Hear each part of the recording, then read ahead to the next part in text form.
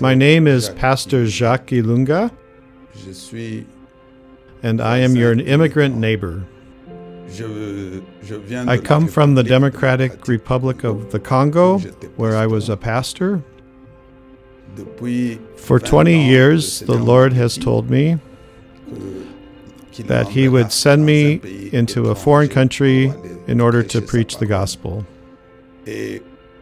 And by the diversity visa lottery, I came to the United States as an immigrant 3 years ago. It's that way that I have come here. The church gave us the setting to begin a service in French. We began a Francophone ministry. We also do the work of God here in our Francophone ministry. And at the same time, I coordinate my church that is in the Democratic Republic of the Congo. It's truly by the grace of God that I'm able to do this work. On Facebook, on YouTube, and I preach also live from here to the service that takes place in Congo in order to support the church that is over in Kinshasa. The church in the United States needs to help the immigrants, to help them get settled better and find work to do, and above all, serve God. In my case, if I work, it's because I don't have enough means for me to concentrate on the work of God.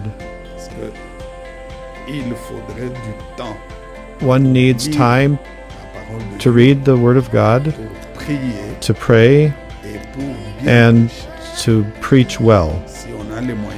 If one has material means, that can permit immigrants to do better the work of God, as I do as pastor. We ask that the association could appeal to the government the possibility that the immigrants could settle in well and progress suitably. Our arrival in the United States hopefully was a blessing for the children of God, and we would like that this work could continue and move forward. We would like that the Lord assist us to continue to bless the church, the body of Christ that is here in the United States, and the one that is in Congo, and put also the two churches in contact so that the glory of God could be increased. I am Pastor Jacques Ilunga. I'm your immigrant neighbor here in the United States of America.